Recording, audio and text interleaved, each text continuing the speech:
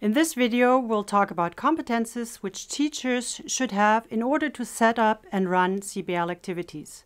According to UNESCO, a teacher's profile is defined as a set of competences that include abilities, aptitudes and skills, attitudes, and values that are put into practice in the classroom to teach students to build their knowledge and competences to perform in the workplace.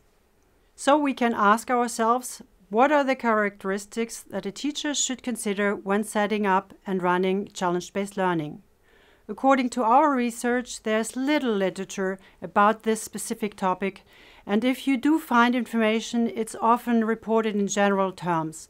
For example, competences like technological skills, guidance skills, lifelong learning skills, and personal characteristics are mentioned.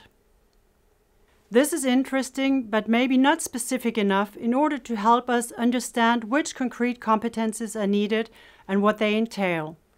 We therefore had a look a little bit beyond the frontiers of CBL and found that characterization of the teaching profile within the framework of Education 4.0 was a good and inspiring reference.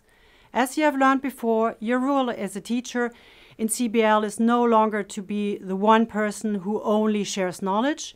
You're supposed to be a co-designer, coach, facilitator who promotes reflection and brings knowledge closer to the student's reality. According to the research of Ramirez Montella and her colleagues, the competences of a teacher's profile include the competence to be a facilitator with soft skills, a human sense, and technological competences. Therefore, teachers setting up and running CBL activities should be a facilitator, coach, co-learner who brings knowledge closer to the student's reality, have soft skills like leadership, communication, critical thinking, creativity, and leisure activities, have a human sense like empathy, organization, ethical commitment, and social intelligence, and have technology management skills and knowledge like digital transformation, research, innovation, and entrepreneurship. To sum up, the ideal teacher should have the following competences.